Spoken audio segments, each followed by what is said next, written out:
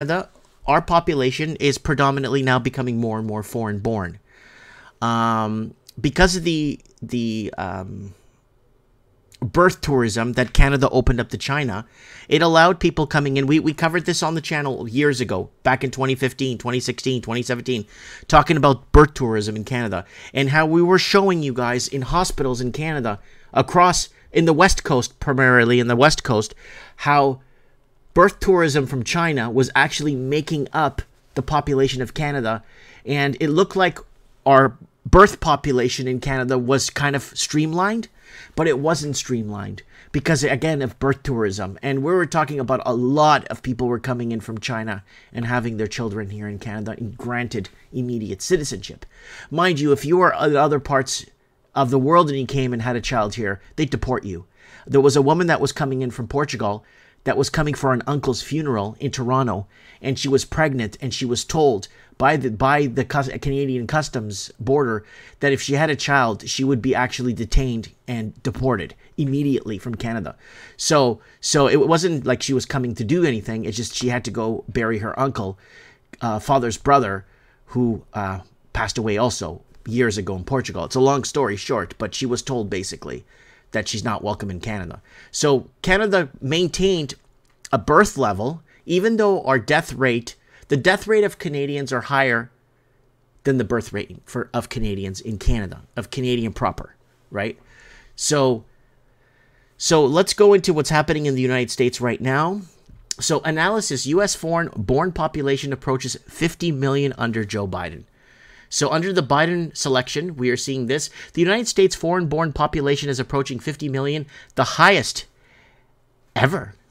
Less than 3 years ago into President Joe Biden's policy to expand immigration levels by executive power. Analysis from the Center of Immigration Studies, CIS, of the U.S. Census Bureau's current population survey, CPS, reveals that the last month, the nation's foreign-born population stands about 49.5 million, just 500,000 immigrants short of hitting 50 million.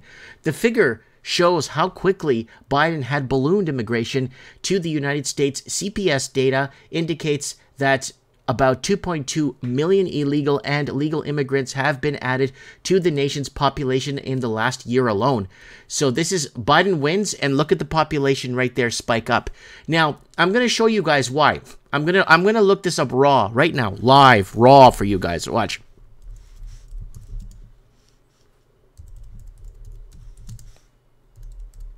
Watch this. So now, go to images.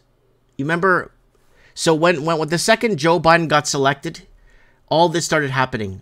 You had plants or shock troops, people waiting in Central America and in Mexico, waiting for Biden's selection to go through to allow hundreds of thousands of migrants in, and those were called the migrant trains.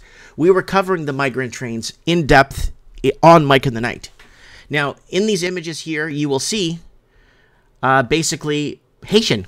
They had a very big, we're talking hundreds of thousands of Haitians that were unjuiced with no arm candy coming into the country, and tens of thousands, if not hundreds of thousands, were coming in, and right after the Biden selection. So it was almost like it was a planned demolition. It was almost like it was a planned demolition to destroy America. They wouldn't do it obviously they would not do it under Trump's administration. So they waited, and look at these underpasses. Look at these underpasses here. This is crazy. And these are all Haitian migrants right here in Texas. Deportation of Haitian migrants, and it's just crazy. And how they got to America, I'm not even going to tell you. We covered this. I won't tell you. You know why? Because you won't believe a word I'll tell you. You won't believe what I'm going to tell you if I told you. How they got to America from Haiti. Through Mexico. It's beyond Mike in the Night. And that's what's happening there. And Canada did the same thing, but they did it more with wealthy Chinese and birth tourism. I'll bring that up too, so you guys... No, I'm not making this stuff up. So it's over here. birth tourism, China travel limits. So this is not from long ago. I don't know if they're clamping down. Canada's massive and easily fixed birth tourism problem. Canadian doctors say birth tourism on the rise. It could hurt the healthcare system. That's May 24, 2023. Richmond residents denies running so-called birthing houses. There was birthing houses all over Western Canada and parts of Toronto. And all about money. How women travel to Canada to give birth and could strain the healthcare system. That's on January 4, 2020.